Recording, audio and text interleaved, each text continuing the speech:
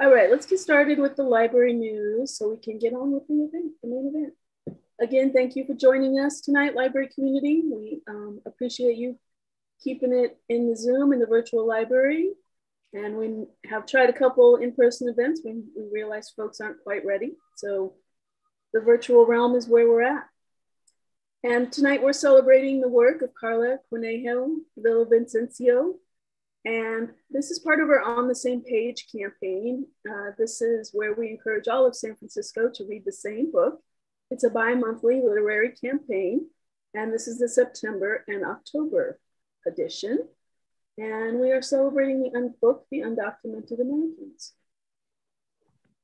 The San Francisco Public Library acknowledges that we occupy the unceded ancestral homeland of the Ramaytush Ohlone peoples, who are the original inhabitants of the San Francisco Peninsula.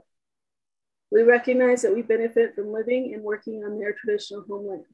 As uninvited guests, we affirm their sovereign rights as First Peoples and wish to pay our respects to ancestors, elders, relatives, and of the Ramaytush community. And that chat link that I put in the box has a link to some great websites and resources and reading lists of Bay Area organizations you can learn a lot from and donate to. It is Filipino American History Month, and we are almost wrapping it up. We have one more amazing program on Thursday with artist Lydia Ortiz, who does amazing and vibrant work. Please check out her Instagram and come hear her artistic journey on Thursday at 7 p.m. And our next On the Same Page for November and December is Deborah Miranda, and we'll be reading Bad Indians, a tribal memoir. It's part poetry and art and part memoir. And we like to have a book club and we like to have an author talk. So we're kind of mixing it up this time. The author talk will be on Friday, December 17th at 2 p.m. So take off work and join us for a midday author talk. On Thursday, November 17th, we have the SF Chronicle crew, Total SF, and they'll be talking to Bonnie Sui and talking about her book, Why We Swim. And yes, that does say the Correct Auditorium. So please join us in the Correct Auditorium. We have a lot of room there. It seats 250 people, so we can all spread out. And we also will be streaming that, so you don't need to miss anything. And some upcoming November events, the one and only Malcolm Margolin, who is a Bay Area icon, founder of Heyday Books, and he is, we're celebrating his new book, Deep Hanging Out, and I really highly encourage you all to come to this. It's Zoom only now. Malcolm is not in the best of health, and I fear that this might be one of our last appearances of this amazing human being. So please come out, and he will be bringing some amazing friends with him.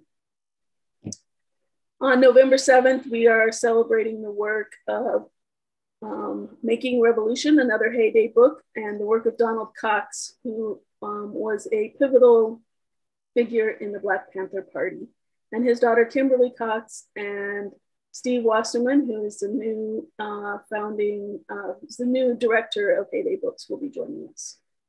It's a Heyday month in November. And I want to tell you about this last event that's also in person up in the Soroyan Gallery of the 6th floor of the library. A beautiful space. And Tony Platt has written a book called Brave Matters, and we'll be talking about the politics and the shame and the past of California's buried indigenous peoples. So heavy programming, but please come on out. We will gather together and enjoy each other and learn.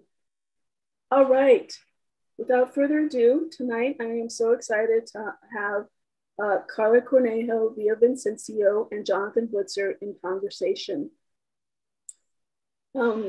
Karla's book, The Undocumented Americans, reveals the hidden life of her fellow undocumented Americans, from the volunteers recruited for the 9/11 Ground Zero cleanup to the homeopathy botanicas of Miami that provide limited health care to non-citizens. Cornejo Villavicencio is a writer from New York City whose work explores complex, stereotype-defying themes of migration, mental illness, beauty, and intergenerational trauma. A Harvard graduate, a doctoral candidate in the American Studies program at Yale, she's the author of the Undocumented Americans.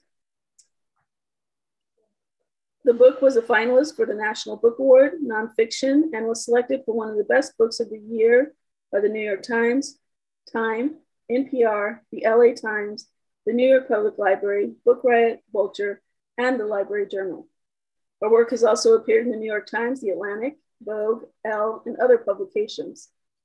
As an Emerson Collective Senior Fellow, Karla is working on Dream Girl, a forthcoming novel for young adults, and continues her nonfiction writing.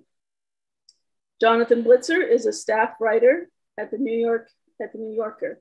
He won a 2017 National Award for Education Reporting for American Studies, a story about an underground school for undocumented immigrants. He has been a finalist 3 times for the Livingston Award and is the recipient of the Edward R. Murrow Award, as well as the 2018 Immigration Journalism Prize for the French American Foundation. His writing and reporting have also appeared in the New York Times, The Atlantic, The Atavist, Oxford American, and The Nation. He is an Emerson Fellow at the New American. All right, without further ado, Jonathan and Karla. Hello. Hi, thank you so much, and thank you to the library for hosting this. Karla, it's good to see you. Good to see you, John. It's funny. We should just start by telling everyone who's watching that, you know, the two of us are friends. It's sort of the best kind of event for us in this sense, because we're just continuing conversations that we've been having. But it's always funny to have the sort of slightly stilted Zoom effect. I'm like not sure where to look exactly.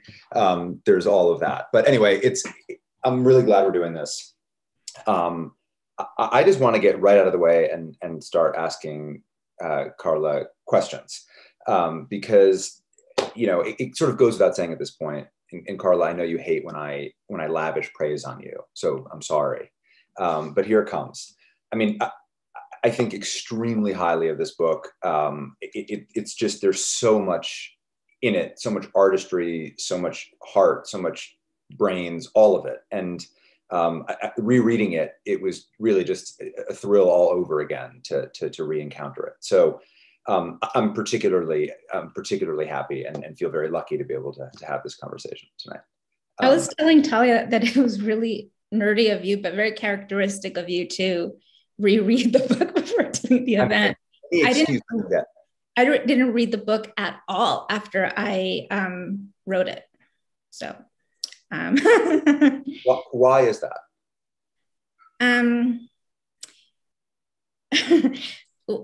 You know, I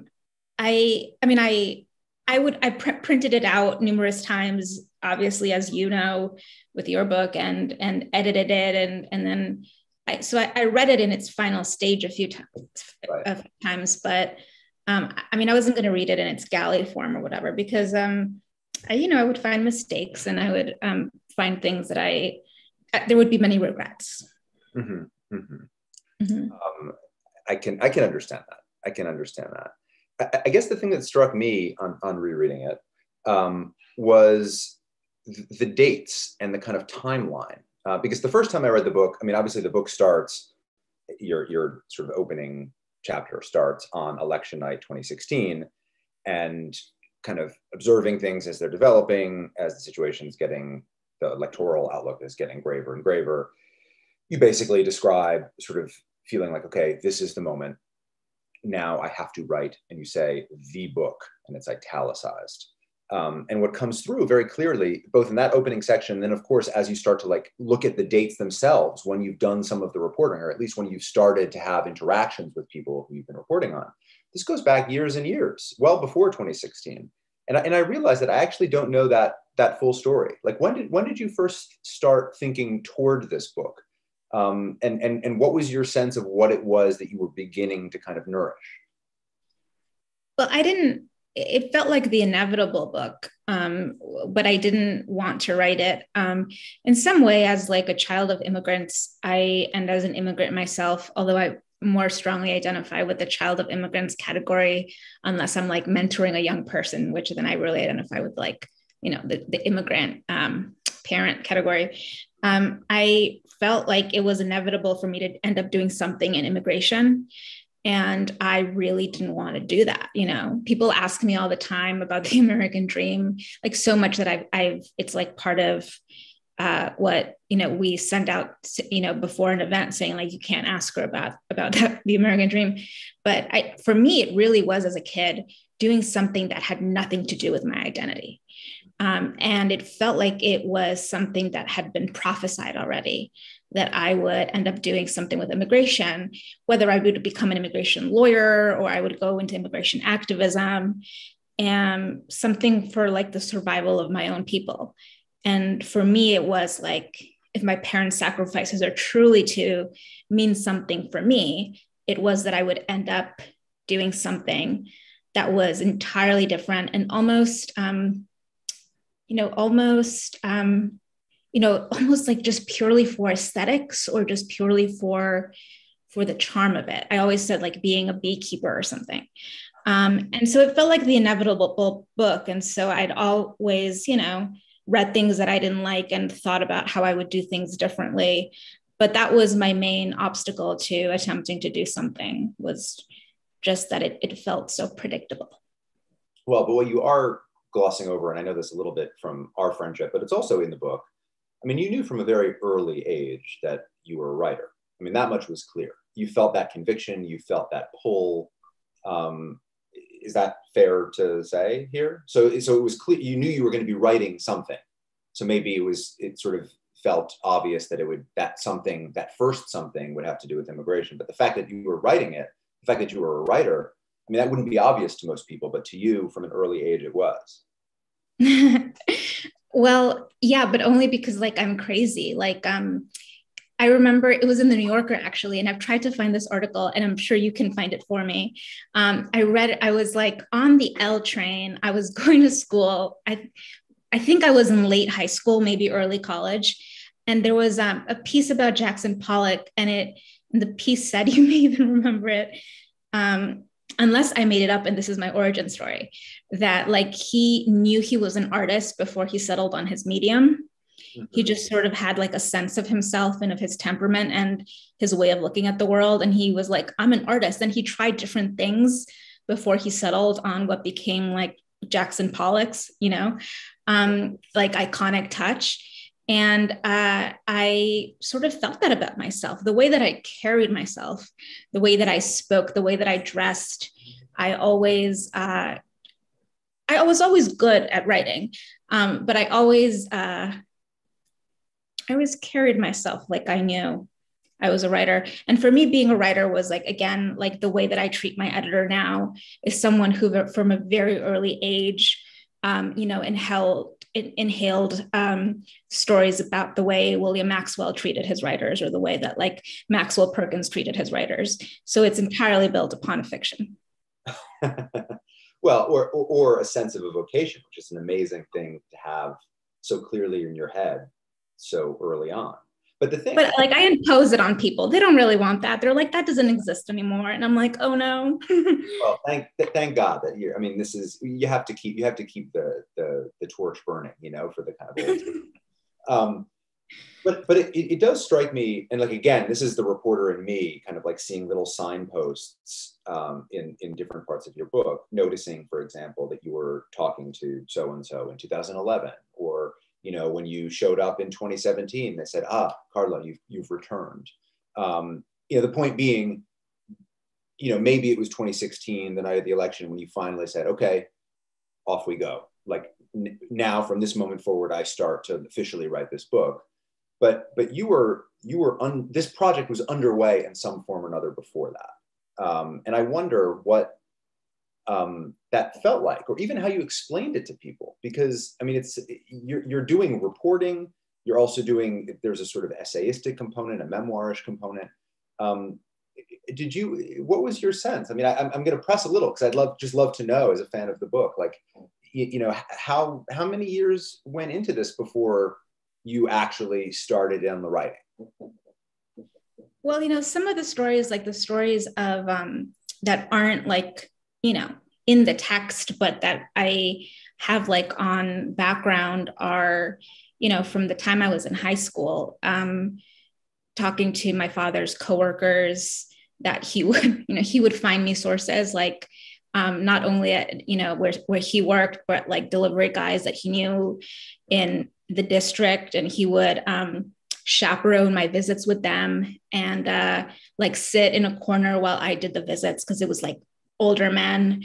And so I had like a tape recorder, and, you know, he would, you know, we would do that, or I would pitch. I've always gotten a high off of pitching. And so I would like pitch pieces about just honestly, it was like just the stories of like various people who worked in the back of bodegas or delis in like neighborhoods that I liked, like Soho or Tribeca. And I would like find a way to not get the attention of the bosses, but, you know, go back and say hi to the, like, you know, the Mexican guys. And I was fully aware that I had this kind of access because I was like, you know, a reporter girl, and I was like 15 years old. Right. And at the time I felt like, you know, I was like, I'm going to pitch this to the Village Voice. Right. But if the stories didn't go anywhere, I still started, you know, gathering them.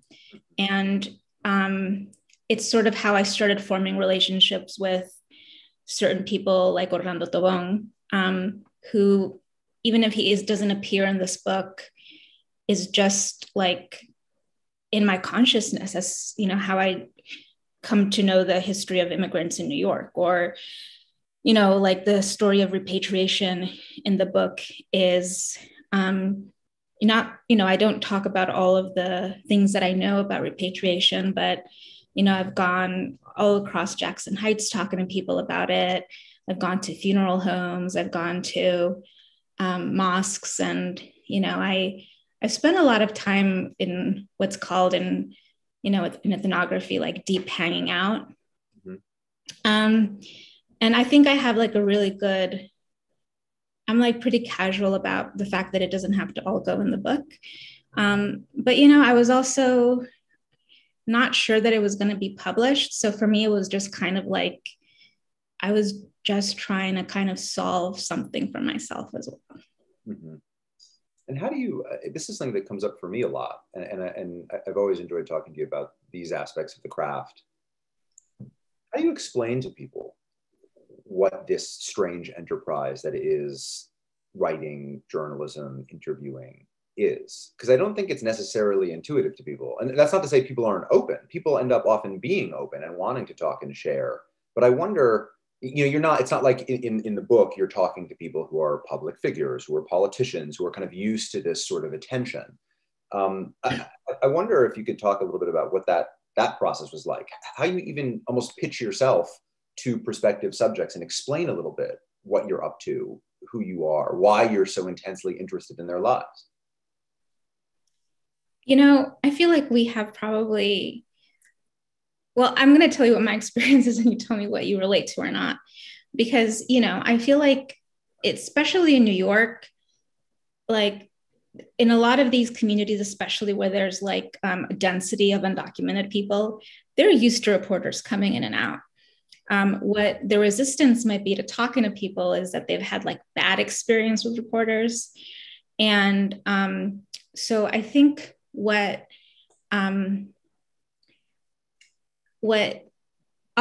helped was that I looked like them and that I spoke like them. And that when I was writing this book, I was undocumented like them. I also think that the Spanish that I speak is a Spanish that just immediately sounds to people like the Spanish of like a child of immigrants who grew up here. And like, call it telenovela Spanish in the book. Yeah. You know, it's like an accent that is just kind of like, I was raised in New York. And there's, I think they just soften when they hear that. And they think, well, there's a dreamer. And what I did tell everyone was that I was writing a book, but that I was a dreamer, but I was not writing about dreamers. And that I wanted to write about people like my parents.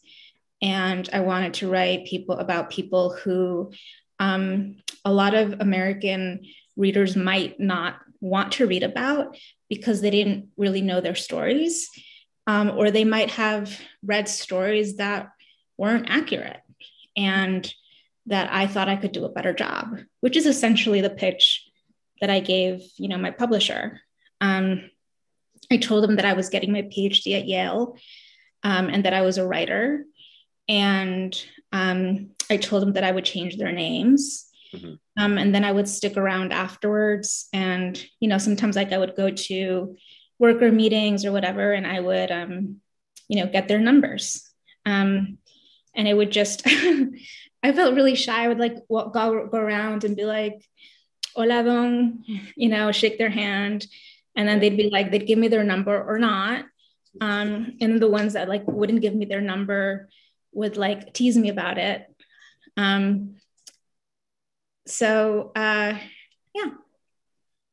You said a few times now that you felt like you weren't happy with the kinds of storytelling around some of these issues that existed in the world at the time that you started to work on your book.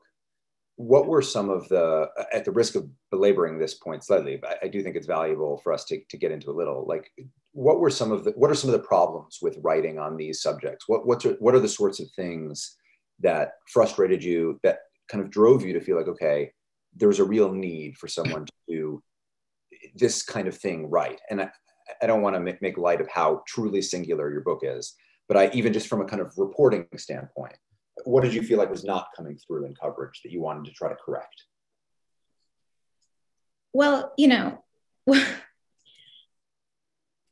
I think that there are some things that could be learned and that are applicable to reporting, which some reporters do, like which is why your reporting is immigration writing that I read. And it doesn't make me like have a nuclear meltdown. And then there's some writing that I think is journalistic writing that doesn't have any boundaries. So what I'll explain is like, there's a lot of reporting that I see where like in the first paragraph, they'll have very sensitive information about the person that could get them into a lot of legal trouble. Has like a lot of information about crimes they committed, where I'm not sure if the immigrant in question like necessarily knows what's at stake, or if they knew that certain things could be set off the record, or whether they knows that this is going to end up on the internet, if they really have the like digital literacy to understand like that this could end up everywhere. And so I don't know the extent to which people inform their subjects how these things are, but I went to lengths that some journalists can't go to because of their publications rules, to disguise the identities of people, not just in terms of like legal safety, which is probably not the concern of a lot of publications, but in case that I didn't want people in their community to know that it was them, which is something else, or because I was concerned about an abusive husband knowing it was them. It was a lot of thinking about individual people's circumstances and all of that. I talk a lot about this book having been written once to show what the possibilities are. It's kind of like a book written in a utopia that was, for me personally, kind of hell. You know, I was showing what it was like to write a book as a person from within this community who had this kind of access and yet chose to still do it ethically, right? Because having this kind of access and being from this community doesn't automatically make you an ethical writer or reporter. And so I think I did it in these ethical ways, like I'm telling you, where I protected people, but I still used my access to show stories that are usually not reported on.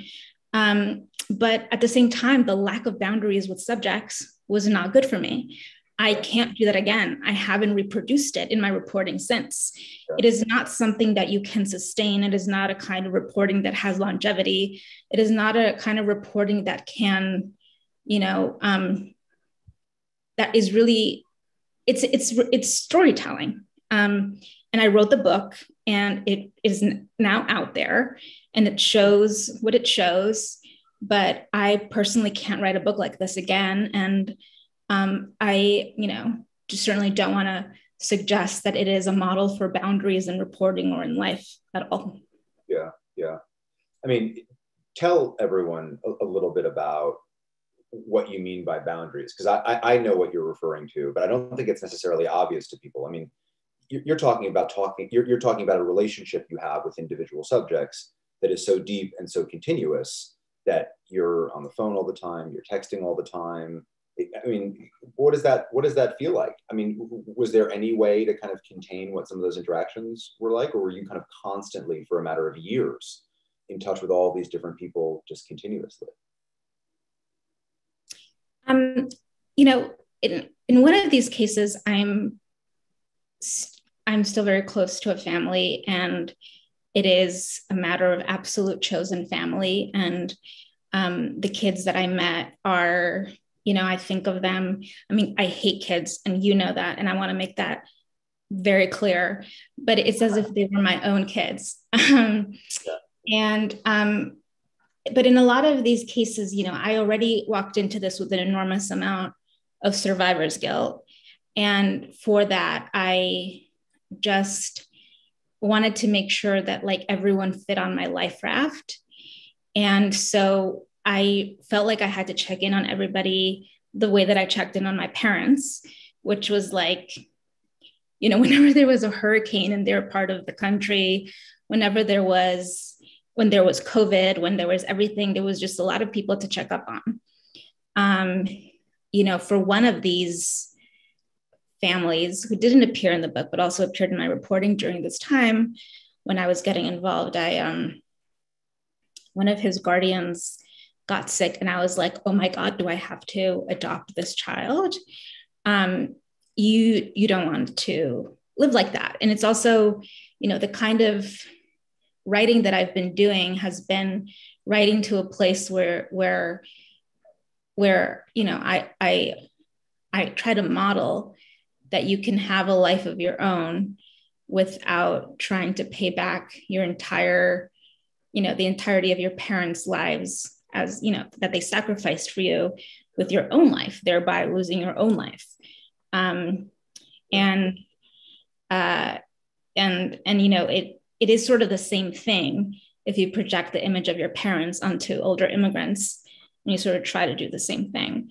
Yeah. And so now I try to pass on, you know, certain cases to people who are better equipped than I am, I'm just a writer, you know, to lawyers and activists and donors, and I, you know, I don't try to think that I can do it all. No, that all makes a lot of sense. You know, tell me, I know you're a voracious reader, a student of writing and other writers, as I guess we all are inevitably to some degree.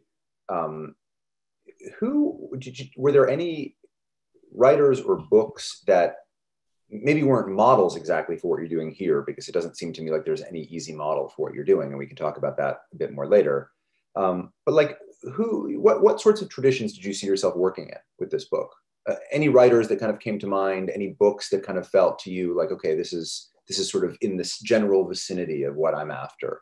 Were you taking, you know, little tips from anyone along the way as a reader? I would say Garcia Marquez's News of a Kidnapping and Eileen Miles' Inferno. You know, News of a Kidnapping is like, you know, classic testimonio. It's Garcia Marquez started out as a journalist famously, and then started making things up, and then was like, maybe I should just start writing fiction. But I think before that crossover was made, I think there was a little spark that led to him eventually writing these like reporting-based, you know, fact-based narratives. And Inferno is a novel told through prose. And I was like, also, I could write a, you know, this is a nonfiction book, but it's essentially a collection of essays. But, you know, essay collections don't sell. And this is under one theme. So it's a book. Well, it's the Garcia Marquez point is an interesting one too, because I was struck rereading this that at a certain point, I mean, you were very explicitly blending forms. I mean, there's a way in which what you're doing here is journalism of the highest order. Just in terms of little details you're picking up, the depth of the relationships that you have with subjects, the number of people you're talking to, the insights you have, the way you paint scenes and all of that. It's enough to make any journalist very, very envious, to be clear. But also, interestingly, there are a few moments when you come right out and you say, like, you kind of imagine a situation beyond what it was you immediately observed.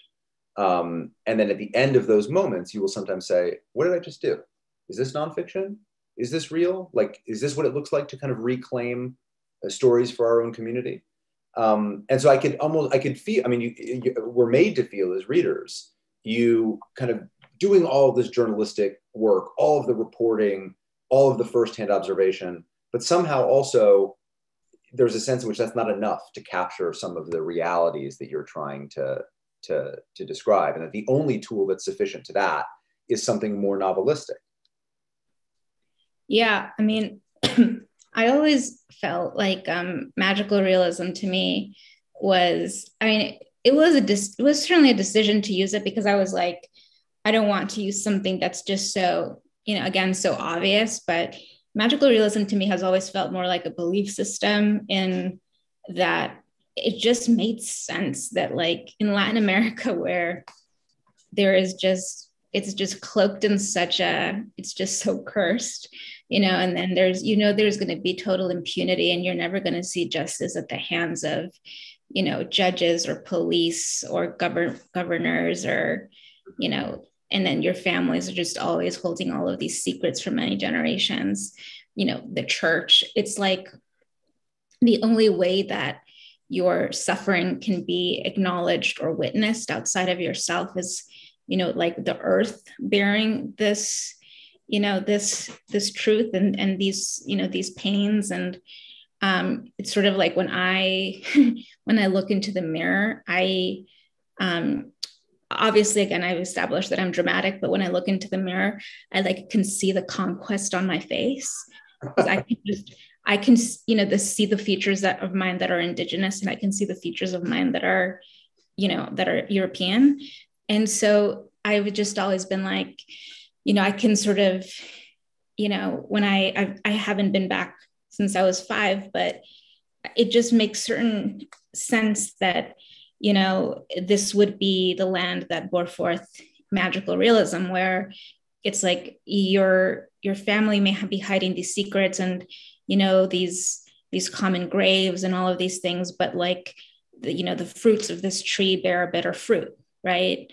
And it's like, it tastes like tears or something, or like, you know, this child is born with a pig's tail and, you know, the family has a secret. And so for me, it was like, you know, I don't think as a people, you know, undocumented immigrants are going to see retribution for the suffering that we've faced. We'll see reform at some point, you know, whatever that means. But I felt like there needed to be like a, you know, some kind of larger witnessing. And so it made sense to use magical realism in the book. You know, I had an experience recently. I actually haven't told you about this yet.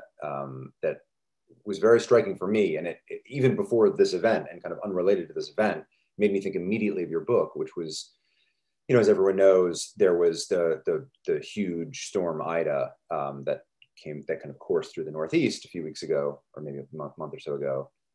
And there were suddenly all of these stories that came to light, really tragic ones about people, many of them undocumented immigrants living in different parts of New York City who were trapped in basements. And there is a scene in your book where you've brought us really intimately through reporting into this world of day laborers on Staten Island.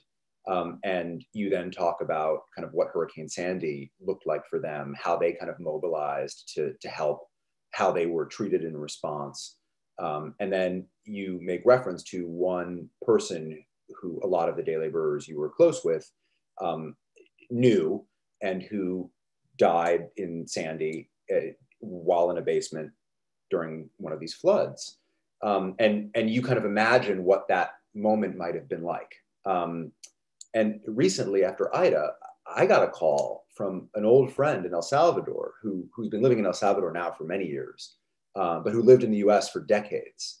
And the first thing he said to me, we always check in with each other. And the first thing he said to me was, he mentioned the basements. He said, I see there were storms in the city, the basements. He simply just said that word. And it was amazing how evocative just the mere fact of a storm was for him. That was where his mind went first. Certainly not where my mind went first.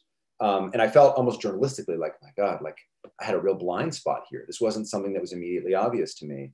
And it made me think, going back now and rereading your book, that there are limits to like what journalists do, not just in terms of protecting sources and all the rest, like you mentioned, but there are like certain dictates to how you do strictly journalistic work, nonfiction work. There's fact checking, that you have to be very kind of clear about what you delineate as a known detail versus something that's more speculative. And yet lost somewhere in that world of writing conventions is this deeper truth. And it's something like what it felt like to receive this message from my friend in El Salvador, who decades later, on just seeing news of a storm, thought immediately of the basements. And it made me really think of that scene where, this is the first scene in your book where you turn to magical realism, as you describe it, to try to get at this thing that you're describing, which is like not a thing that you can easily put into words or lay out in simple narrative fashion. And it made me just kind of admire that scene all the more, because it clearly captured something very real. And that's, what do we call that? That's not journalism, but it's reporting in the deepest sense. Anyway, it's not really even a question. It's more of just like a kind of general. Yeah, I think that like there's just like those spasms of like bodily knowledge and aches, like that your friend was just like the basements, like I'm sure he didn't know what he wanted to ask or what he wanted to do or what he wanted you to do, but it was just an urgency, and I think I've always felt that regarding the certainty, but just the idea of migrants dying alone or migrants dying without anybody to grieve them. And I think a lot of it comes from just, my continent's experience with, the disappearances and, all the violence and, the mass graves and the unmarked graves and the disappearances. There's always been like the biggest boogeyman in my mind has always been like the idea of just like una fosa común, right? Like, just the idea of you disappearing and nobody knowing where you were and not like having the certainty of seeing you gone. And, the idea of being deportable, the fear was like that my mom or my dad would be picked up and then I just wouldn't see them. Like it would happen in the middle of the night, and then our neighbors wouldn't see us, like we would be disappeared. I thought about it as being disappeared. And so for me, I think I just gravitated to those stories where that became a possibility for people. And like in this case, that was something that just didn't seem like I could leave alone. And then there's this like sense when you grow up, like in the neighborhood that I grew up in and like the social class that I grew up in, where they have someone like me and, you like make it to Harvard, you make it to Yale, and they kind of see you as like this anointed being. And they're like, give us advice about this. But the anointedness that they sort of directed at me, I felt like as a writer, I did have a certain set of tools. And I was like, well, I could certainly rectify his death so that there was a witness to his death. And not only was there a witness, but there was, it felt like a military salute, so. Yeah. It's funny listening to you talk now and kind of just paging back through the book. I'm also struck by like the degree to which a lot of this writing, maybe another word that we can use to describe the kind of blended forms that you're using here, kind of, reporting, almost tools of fiction, essay, memoir. There's also an element of translation in there. It's almost like you're a translator, giving us as readers a tool for understanding certain moments of emotion, certain observations. And it really kind of hit home to me. There's a scene in the Staten Island section where someone is speaking to these day laborers, and there is one of the members of this group that helps day laborers in different ways is doing a simultaneous translation, and you're catching all of the things that he's not translating. And there's a very, very limited audience there of people who could understand both, who could follow the choices this guy is making. So someone's speaking in English and he's simultaneously translating it to Spanish so everyone can follow what's being said. And you're noticing, he didn't say that. He didn't translate that. When the Anglo speaker says this thing about, well, we hope you will enjoy American food. Like, okay, the translator left that one out. Wise. All these references to Trump, translator left them out. Wise. And I realized that in some ways reading the book, a lot of, I read, of course, as a fan of yours, I read a lot of the coverage of your book, and a lot of the coverage kind of casts your book as a memoir, which it is in part.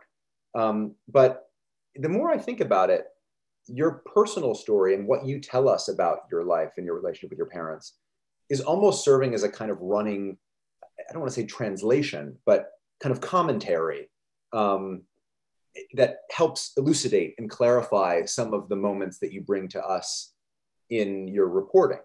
And so I wonder have you felt, I'm curious, and I know we've talked about this a bit, just between us, people often, I think, ask you all of these big ticket items about immigration when they read this book, because they feel like, okay, you're a sort of spokesperson now for a community. And you certainly are a spokesperson in the highest sense of the word, and that you're a writer. But I wonder if you feel like something has been lost a bit in how people regard this book as a memoir, or just as a kind of expression of your own personal experience, without maybe seeing how your own personal experience and the worlds you're writing about are designed to interact on the page for us, to take us even farther than what we would otherwise be able to see. Yeah, most people are dumb. So like, of course they talk about things in dumb ways. Like,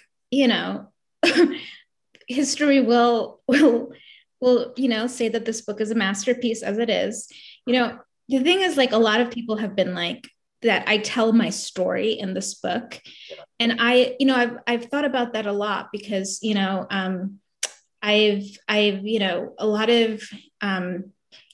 a lot of people go on, like, Oprah or morning talk shows, whatever, and talk about their story. And their story is usually like being a burn victim, or like having, run a marathon, days after giving birth or something. And it's that's what it sort of sounded to me like they were sort of trying to say.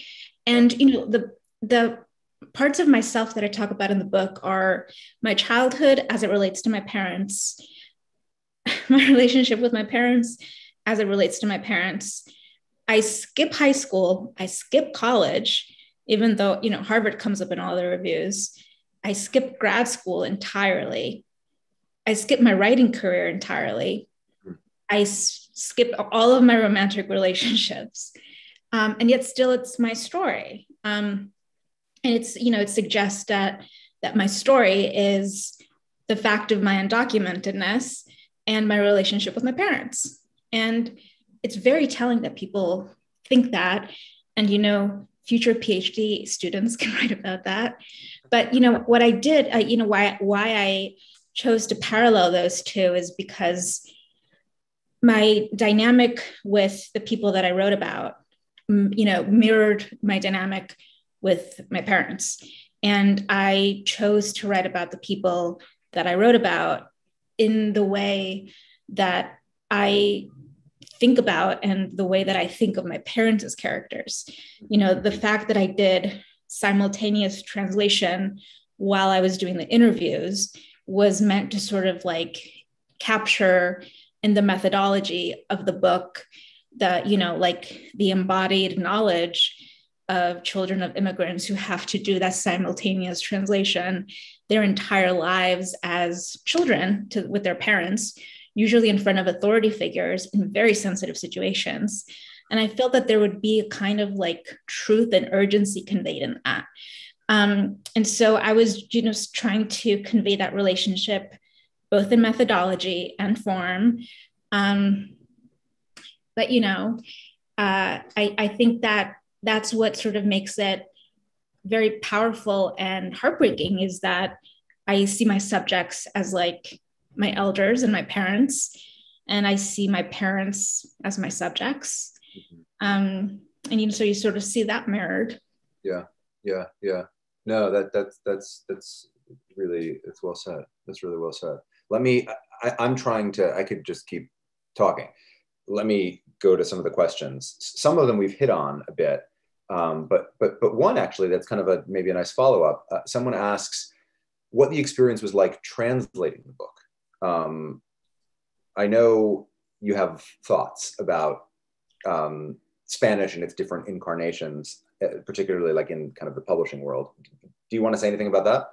I recently got in trouble for talking about that, but I'll say that I'm happily looking for a translator of the book that, specializes in English to Latinx Spanish.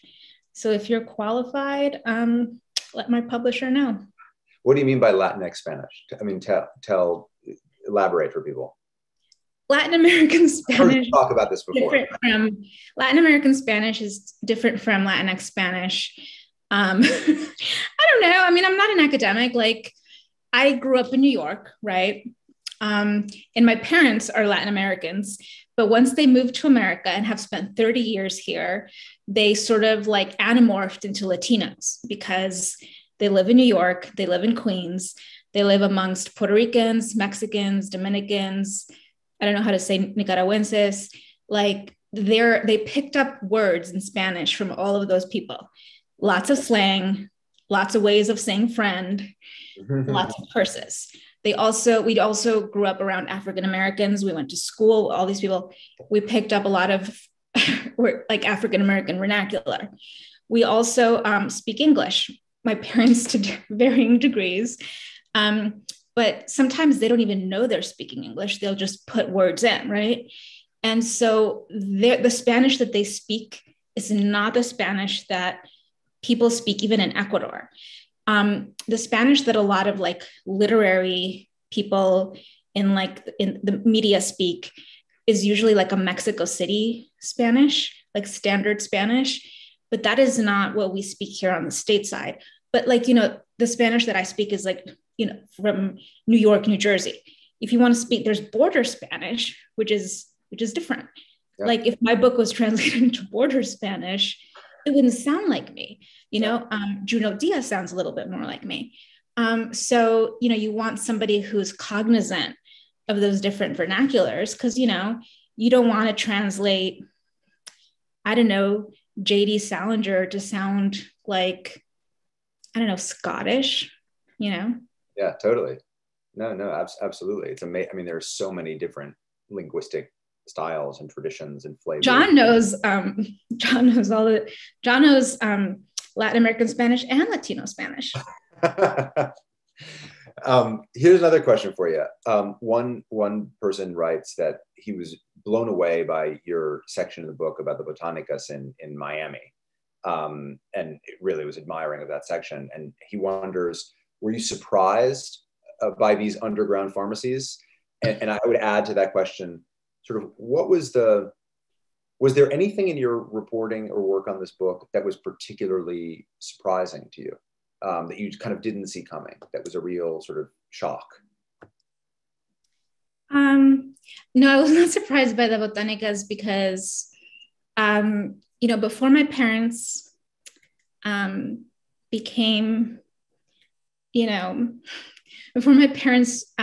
started thinking differently of such things, I remember, my limpiezas, and I remember all of the evil eye stuff because they thought I was a cursed child, and they think that I somehow forgot that. So now that they're like Jehovah's Witnesses, they think that I forgot that they thought I was a cursed child.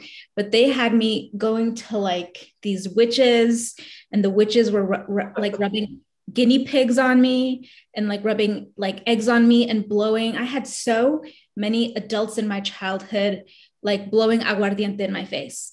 So I was not surprised. And did anything surprise me? I was surprised that I did not dedicate my book to my parents. I certainly thought I was going to.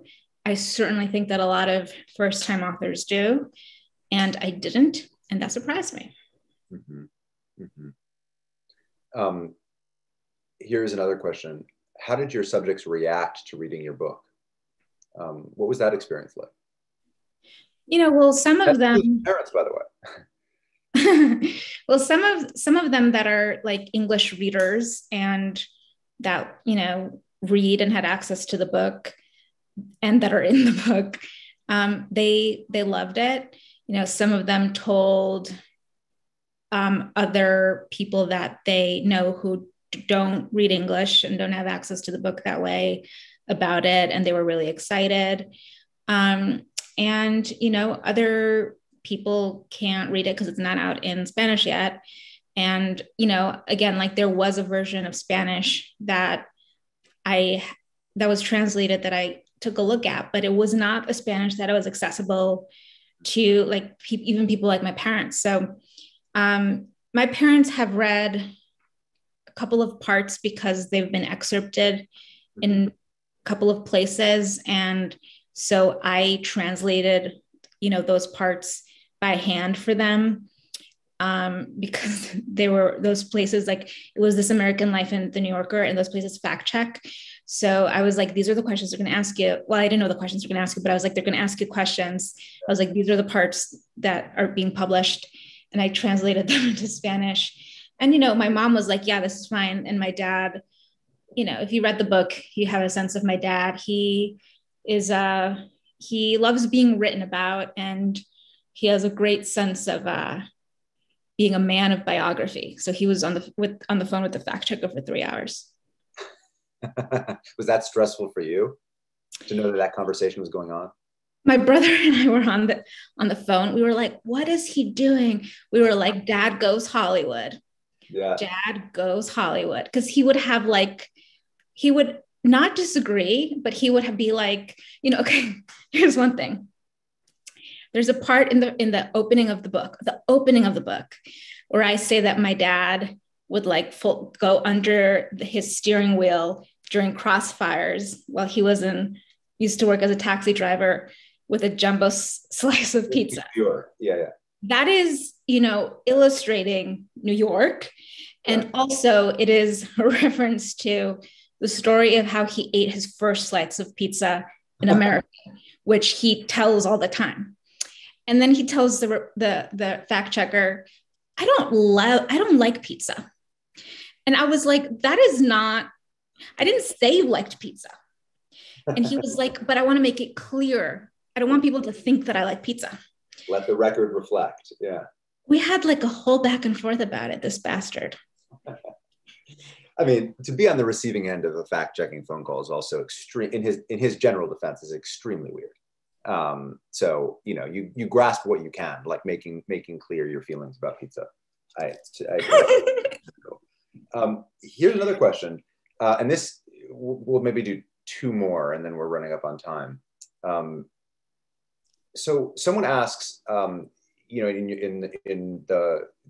your bio, there's mention of your next project, which is a novel, and I know this is like talking to a pitcher in the middle of a shutout or something. You're sort of not supposed to jinx it or talk too much about it. So ward me off if you don't want to talk too much about this. But someone asks, and it's an interesting question, that the book was initially described as a YA young adult novel, and I know through deep reporting and careful cultivation of sources that the project has shifted a bit, and that's in fact maybe not the general trajectory of the novel. Do you want to tell us a little bit about what you're working on? One of the questions actually concerns the YA genre label, and the person wonders, what makes a novel YA versus something else? And I know this is something you've been thinking about. I think a lot of it is marketing, because this book, The Undocumented Americans, is often listed in libraries as either adults or YA. I think because I just write in the voice that I write in, which is pretty conversational. I think, I tend to talk in really long-winded sentences that just go on. And I think that's how I write too. And obviously the fiction voice is different, but I'm pretty conversational in my voice in general, and pretty manic. And sometimes it's labeled as adult, sometimes it's labeled as YA, sometimes it's labeled as memoir, sometimes labeled as nonfiction, whatever. So a lot of it is marketing. And so now it's technically an adult novel, but it's about a teenage girl, and it's about few months of her during her junior year of high school. So my goal is that anyone who likes my writing reads it, and who also is interested in exploring these themes, which is a relationship of a young girl and her dad. The girl is on DACA, but it's a young girl and her dad, and it's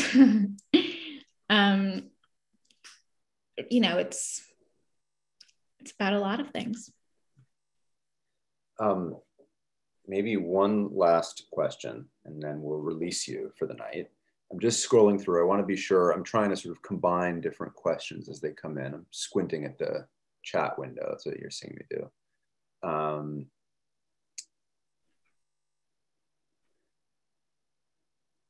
Let's see.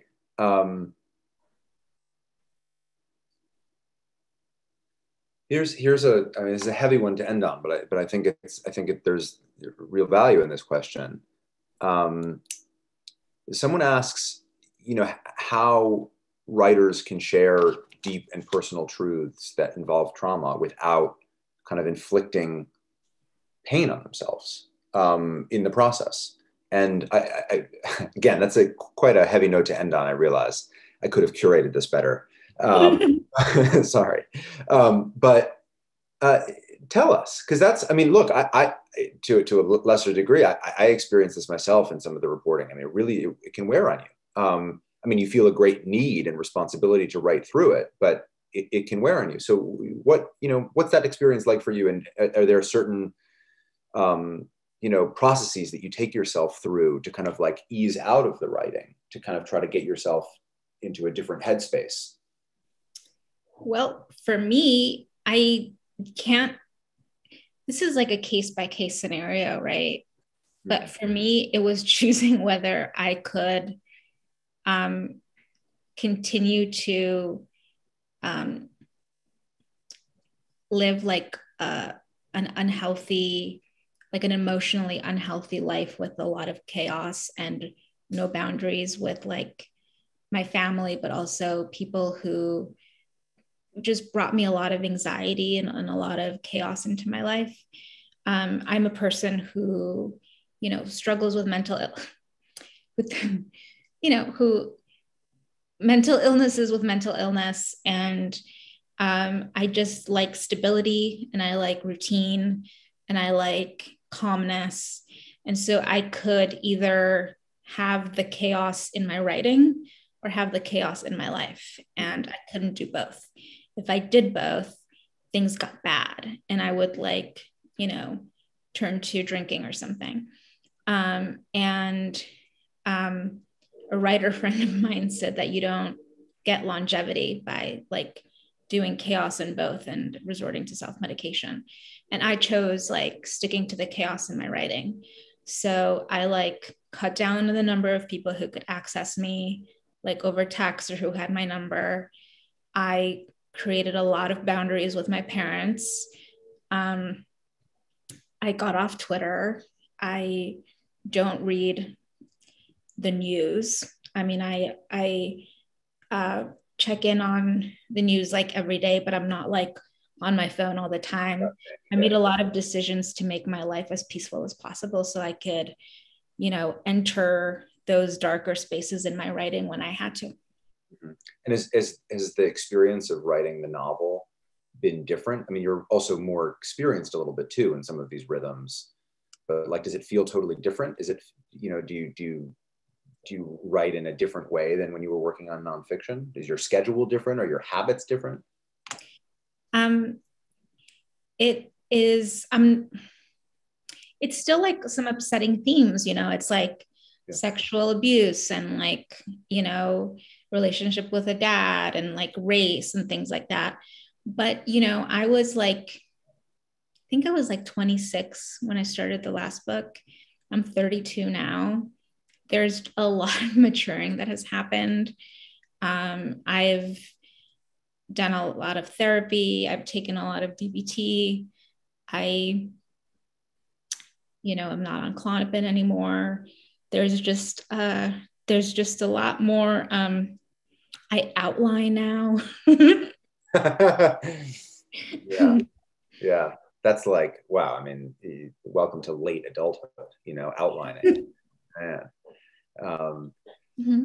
Well, look, this is, you know, such a pleasure for me.